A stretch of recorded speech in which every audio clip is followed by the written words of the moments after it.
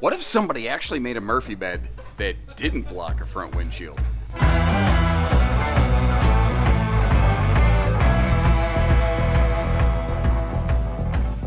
Hey everybody, Josh the RV Nerd here with Bish's RV, taking a look at like a cult following kind of floor plan. This is the 208 BHS Apex, and this thing manages in a narrow body to accomplish things a lot of 8-foot wide standard body campers just don't do. It gives us a 60 by 80 true queen bed, and you can choose either Murphy or non-Murphy version, but the way that they do it by like half folding up into something of like a daybed behind a potential jackknife sofa doesn't block the windshield. Have you ever seen, how many RVs have these Murphy beds that block the windshield? So it basically, it's eye candy from the outside, but it's a nearly completely non-functional item. You don't run into that here. Now this is an all aluminum skeleton. You have laminated roof, floors, walls. It's also a double Asdel product where they're using the Asdel on the inside and outside layers of the walls. But you might have noticed there's like a giant hole in the roof, and by that I mean the big Stargazer Skylight that you can option into these. You're not forced into that. You can option into that. By default, it actually doesn't have that, in case you're a little spooked by it or just don't like it. I don't know. Maybe you don't want the squirrels peeking at you at night if you're hugging. I'm not sure.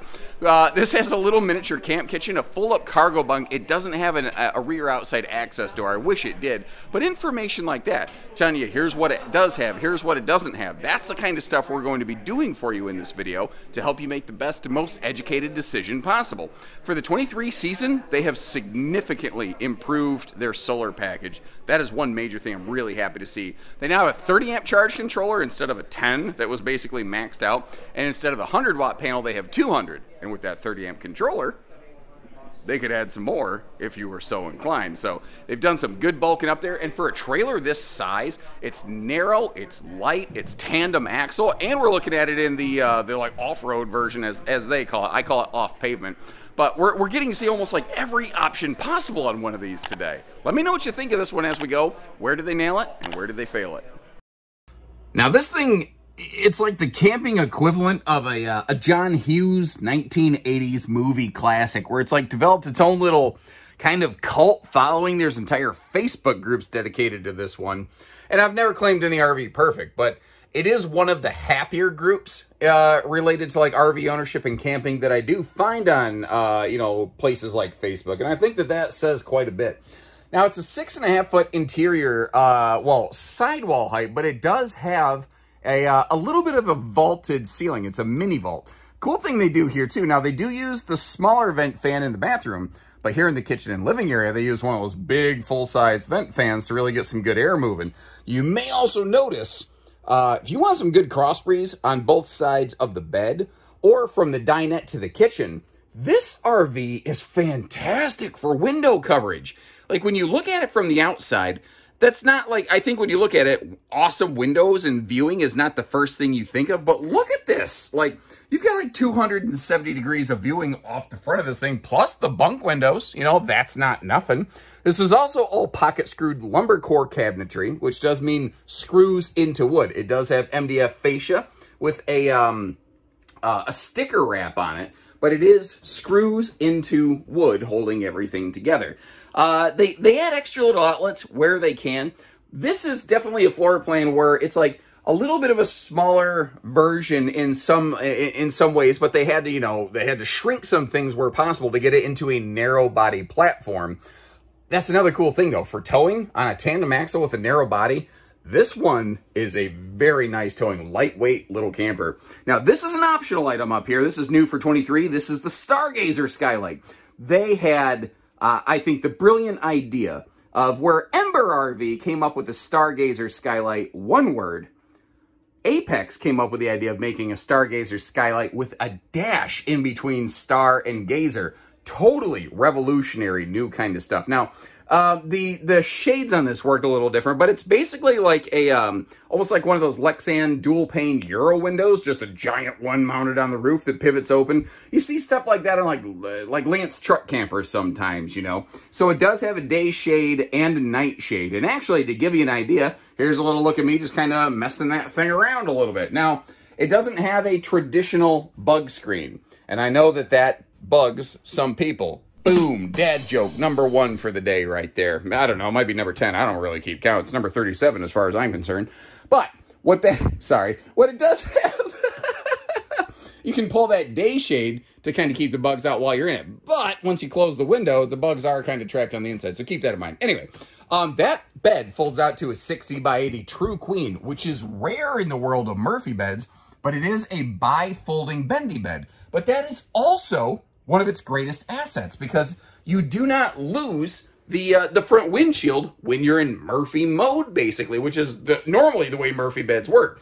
So that's kind of a cool A-B sort of flip option. Now, one of the other things that you can kind of do with it there is while it's in sofa mode, somebody can just kind of lounge on the, the back daybed section, if you will. That might be a good place for, a dog or a cat to hang out during the day. Man, if you're a cat camper and you got that windshield up front letting in some sunlight, that cat's going to just be sitting there literally the entire time. Now, some other details here. Like you saw, we kind of cruised through all the kitchen space. I like that it has a true pantry, but a point of consideration, it has exactly 0 drawers in this thing. There's plenty of space down here, obviously, but they put a shelf across it. So, like, you might put, like, a little utensil organizer. I sort of wish that was half and half, where, like, part of it was, like, wastebasket space. One of the things I do personally like is the way that they do that recessed stainless farm sink right there, as opposed to like a circle sink, which sometimes bigger pots and pans kind of struggle with. So they went maximum sink on this one. And again, they went maximum windows. We can kind of, do a little creeper action on these folks popping out of the apex next to us over there. They do not do any sort of propane oven, though. They only do a microwave. And that's one of those funky little things that make me go, kind of aspects about the, you're going to call this an off-grid camper, but, they do give you a propane quick connect and stuff on the outside of the RV, but they don't give us a normal oven on the inside.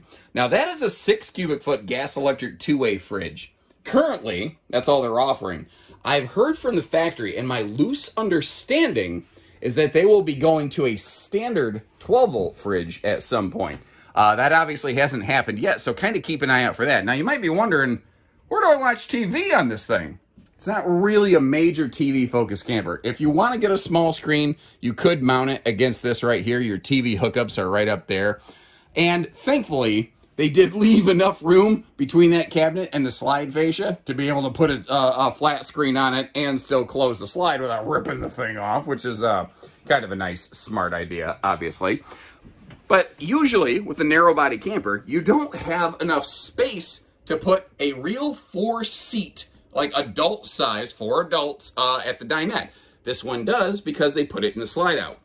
But smaller RVs like this, their wheel wells actually stick up into the body of the RV a little bit. I did not mean to have my finger that prominent in the camera. Apologies right there. I feel like a visual proctologist right there. Never mind all that. We're not making an appointment with Dr. Jellyfinger anytime soon. My point is, though, it is a little bit of a step-up slide, which normally I'm not a fan of post-style dinettes, but I like them in a step-up slide so you don't accidentally knock the table off of it and dump everything down. If you want to get around, some people like a little carpet on their toes, but if you want to get around that, get one of those, like, plastic computer chair mats. And one of the things you can do with that is you can kind of cut it to size and screw it down under those post mounts, and then you can essentially create your own little carpetless dining slide situation right there. But to give you a better visual representation of what I was saying, when this is in daytime sofa mode, nothing says you can't sit up there, lay down up there, that you can't throw stuff up there, because it's just solid bed decking under that. So that is kind of one of those handy-dandy little almost get-out-of-jail-free cards. And I'm going to actually break my normal pattern of things. We're going to take a look at road mode right meow. Because I think this is one of the coolest parts of this floor plan. It does have that. It doesn't have a full privacy wall. It does have a privacy curtain. That's normal with Murphy beds. But look at this. With the slide closed, not only can you put the mattress down, you have it like a couple inches to spare. And remember, that is a 60 by 80 true queen. It's not one of the little shorty short pants mattresses. Now, to be fair, it is a little bit of a little backbreaker death wafer, I do recommend like a little rollaway kind of foam topper pad of some varying density or something like that. But again, when it's up in like daybed sofa mode, that works just fine. Little touch, I like this little personal touch they put in the 2023 generation. They started adding, I don't even know what that means, but I know they did start adding these handy little like hanging storage organizers up here on the bathroom door, which I think is cool, but it just hooks on. You can always take it off of there. Headroom in the shower, since this is not an extra tall camper, if you're a little bit taller than the average bear like me, it's gonna be kind of limited, but then again, I only spend a few minutes here. I spend the rest of the time in the RV.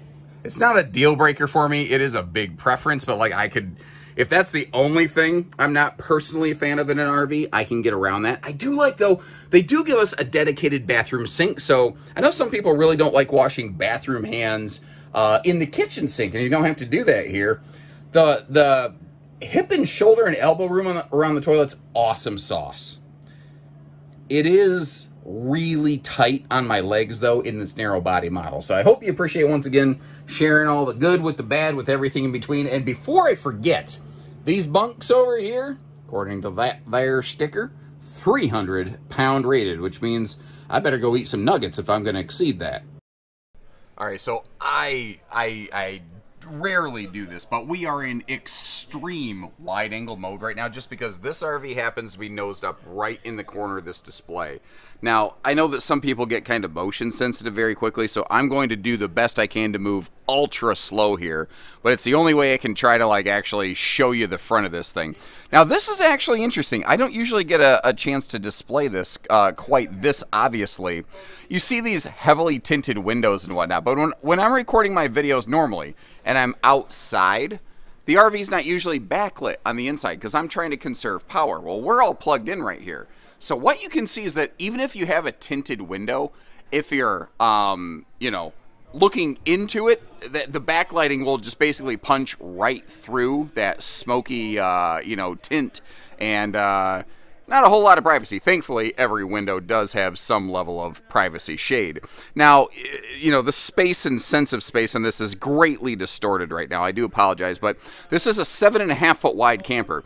That is a very uncommon body size of RV, and it's basically that's a measure of narrow body. Standard body's 8 foot wide and tandem axles, so that is going to help this thing tow very, very nicely. Now, as we pop down here into the pass-through compartment, I think I'll be able to get out a fisheye lens.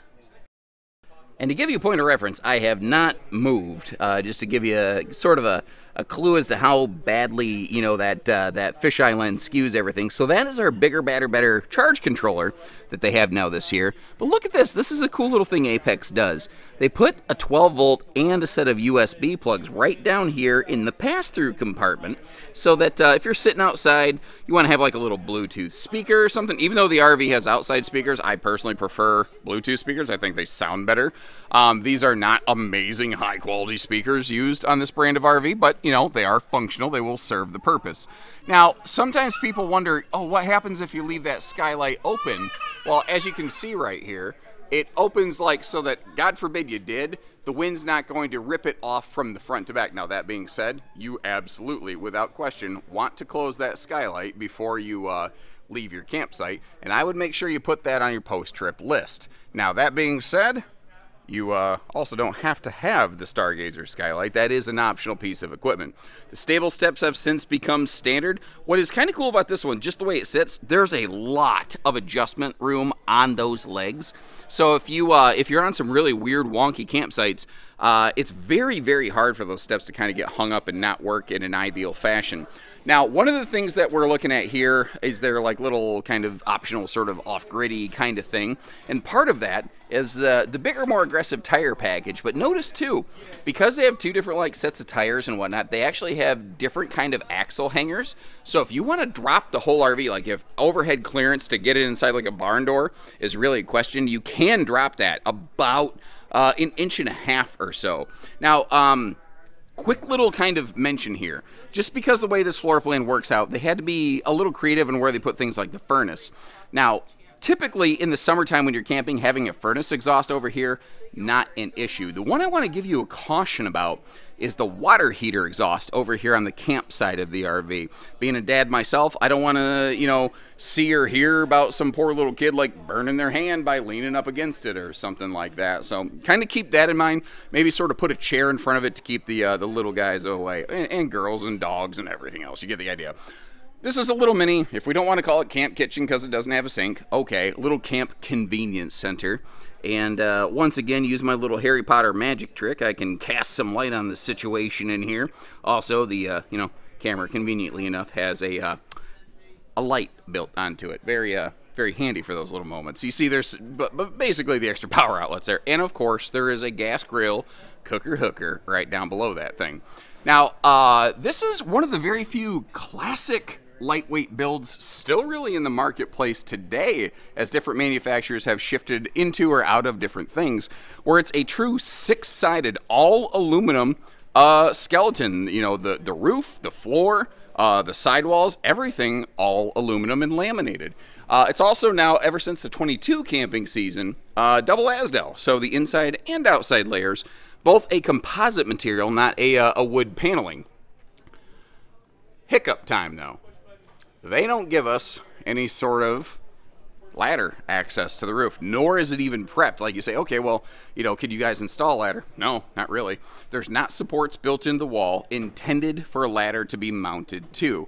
Now, you can walk around the roof of this thing, but you're going to need like a separate step ladder to get yourself up there, which makes it a little bit tricky to show solar package. Thankfully, I've got Go-Go gadget arms, and you can get a little bit of a peek up there to kind of see what we're talking about with that newly expanded 200-watt solar package. There's some folks wanting to take a look at this camper, so I'm going to wrap this all up. Now, Apex is a family of campers that has a ton of different floor plans. They've got everything from little single-axle couples models and family models to these rare to find narrow-body tandem axle models that are absolutely fantastic for towing, up through full 8-foot wide models with you know, big super slides, and some multi-slide models even with opposing living room slides. Like, it's a very dynamic brand. So like, if you kind of like this, you're like, I like what Apex is showing me, but I don't need the bunks, or I want bigger or smaller or whatever.